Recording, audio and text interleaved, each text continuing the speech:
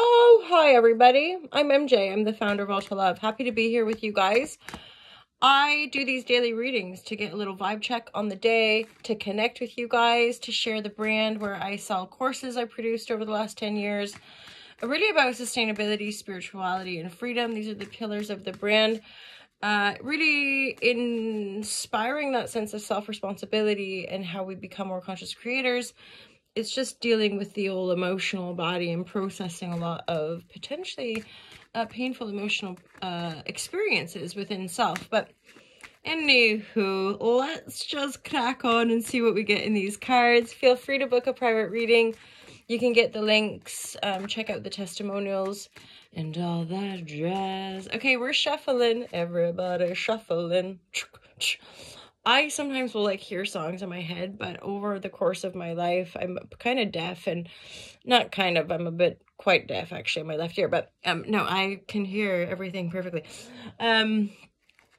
So I have a really bad habit of just assuming the words. I don't know exactly the words, and so often growing up in high school, my group of friends would just take the fucking piss. They're like, Molly, those aren't the words. This kind of sounds like the words to me. Ooh. Divine guidance and loving clarity. Let's get into your cards for today, you guys. Divine guidance, loving clarity. We'll be getting into the monthly readings, monthly all signs, weekly elemental readings, and the daily intuitive shares. So divine guidance, loving clarity. What have we got? Divine guidance and loving clarity for my lover supreme. These are mainly, you guys remember this, they're for fun and entertainment. I like to remind people that these cards or these things or people outside of us inherently don't have power over us. It's the Shazam, you know? It's part of responsibility. It's part of rising up into our consciousness, you know? It's and yet there's nuance and there's discernment to all of that, because we do impact one another. Obviously, we reflect one another. Yeah. Okay, there's cards here. Let's look at them. This has come up through in the center here. 10 of Cups. Nice, beautiful, amazing. Sometimes I think that the 10 of Cups is a prelude to manifesting the 10 of Pentacles as well. As in, a full life usually has people in it, you know, kitties and pets and creatures and being in love. You know, being in love is ideal. If we're not in love, we're probably not feeling this high vibratory. Also, I get homestead. Some of y'all might be actually buying land with your family, with your peeps. But there's Ace of Wands and Queen of Wands reversed all around this 10 of Cups. So let's get some energy. I'm especially interested in this Queenie here, which she's looking over at that 10 of Pentacles or 10 of Cups as well. It's instead of just rushing into this new beginning, you're not rushing into it. It's there, but you're not grabbing it to run. There's something about really grounding and focusing on the home. Grounding and focusing on stabilizing this energy, you could say. What's up, Queenie? Queen of Wands is a fire sign, Aries, Leo, Sagittarius. She's there. She's looking. I keep hearing this song, working 9 to 5. What a way to make a living. Do you know it? I'm pretty sure it's Dolly Parton. What's Queen? Hello, Queen. What do you want from me? What do you want from me? Oh, movement. But why is she reversed? She's somehow connected to the 10 of Pentacles. Oh, fuck yeah. Hello. Oh my god. Weren't there a whole bunch of good cards in yesterday's reading? I don't know. See, I forget because I'm doing quite a few readings just per patch, so... Thanks, MJ. I really appreciate what you said. I often don't remember. Sorry, I'd have to go back. However, what I recall is getting some comments from people being claiming it. This is a holla Shazam. I'm great. So once again, we have a 10 of Pentacles and a 10 of Cups. 10 of Cups in the upright, 10 of Pentacles in the reverse. And there's something about this Queen of Wands. Why is she here? There's something about movement. Queen of Wands taking the keys, moving house, maybe moving. Why is she reversed though? This person could be losing money, maybe. Like, I mean, it could be your partner, straight up. This person could be representative of your husband or wife or your spouse.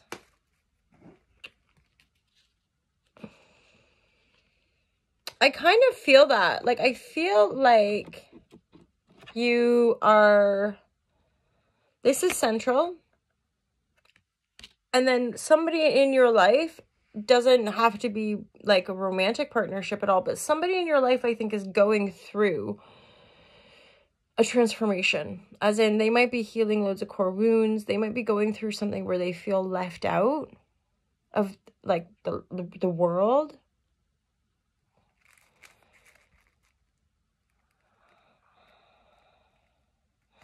I'm getting a sense of like a connection of empowerment, like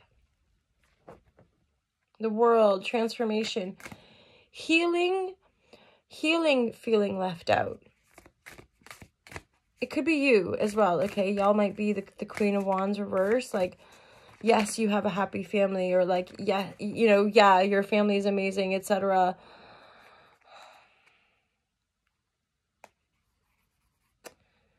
It could also be that you didn't take a new beginning.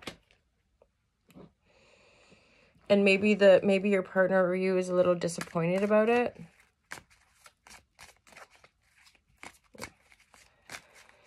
And I feel like this healing has to, yeah, oh, it's a bit spicy. There's something about compromise and like, but it's, I don't know if it's compromising or like not compromising.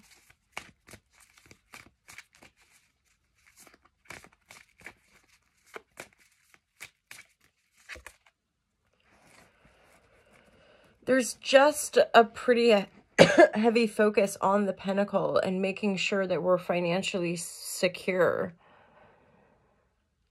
And it could be that like your partner is moving away from home for a job and it's triggering you or they to feel left out. There's a bit of sticky vibratory here as far as like, do I, don't I, or it's like basically this is the central focus, like just focusing on happy home, happy children.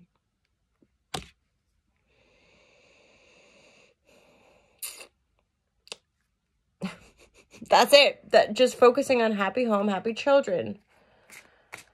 For now, it's almost like if we compromise ourselves too much, we can't grow. If we compromise ourselves too much, we can't really truly have what we want.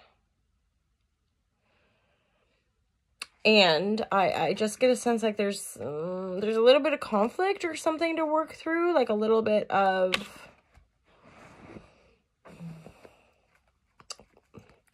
yes, okay, yeah, a little bit of conflict and or a little bit of like hurty feelings, like bruised feelings about something. This energy is coming through a lot, my lovers. So it's like, check it out as far as pay attention to what's going on around you. You might be manifesting the dream life. Divine guidance, love and clarity, the final messages from my lovers. This is just taking stock, moving through, right? Again, really potently positive energy. In a sense, it don't get much better than that unless we had like the Sun and the Lovers or something. But like the 10 of Cups with the 10 of Pentacles, all the monies, all the love, all the connectivity, and either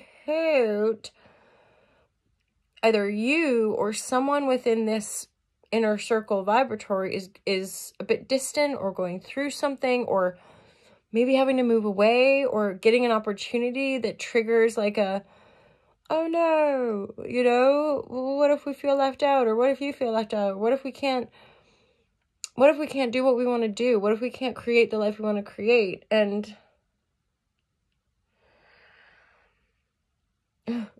I feel like there's this energy of like, and yet there is an energy here of like following your soul, because some things just aren't worth compromising on, especially when you're in this kind of joyful, or have a vision of a really joyful, happy family life. It's like, I don't want to disrupt that, right? Like, I don't want to ruin that. And so I just get a sense of like being responsible, being as responsible as possible. And then claiming the keys. Yeah, you might be getting a new car. You might be getting a promotion. But there again, that could take us away from the homestead. So a bit of a shift. I'm getting, even within that stickiness, you know, I'm getting just a sense of, if this is resonating at all, I feel like this might just be a week where some of us will have to have like conversations, proper, you know, in essence, healing conversations, but often is the case they're conflicted, and thus they're like difficult to approach, or just, yeah, just like hard to, not something we're going to run into necessarily. You know, we're not going to excitedly be like, woo, let's resolve the conflict, because it's burdensome. Yeah, burdensome. This is the end of that cycle. That's why there's all these 10s and 1s, right? Is that we're closing out chapters where we take on too much for other people, maybe take on too much energy to try to make other people happy, which denies our personal power. Y'all, like, I want this and I'm going to have it. I want this and I'm going to have it. So I just feel like there might be relevant conversations, say with the children, or with, pardon me, like a significant other, because you or someone else is like going through like, oh fuck, all this stuff, like I feel left out, I have to change this, I have to do this, I have to move here, and it's like, is it going to be worth it? Maybe it's asking those kinds of questions, you know, like, is this really going to be worth it? Anyway, there's a little reading for my lovers supreme. Have an awesome day, you guys. Look after yourselves. To thine own self be true. Don't forget, subscribe, like, do all that juicy supportive jazz. Thank you for helping support Ultra Love and my brand and this community. Holla Shazam, you're all awesome. I love you guys. Peace out.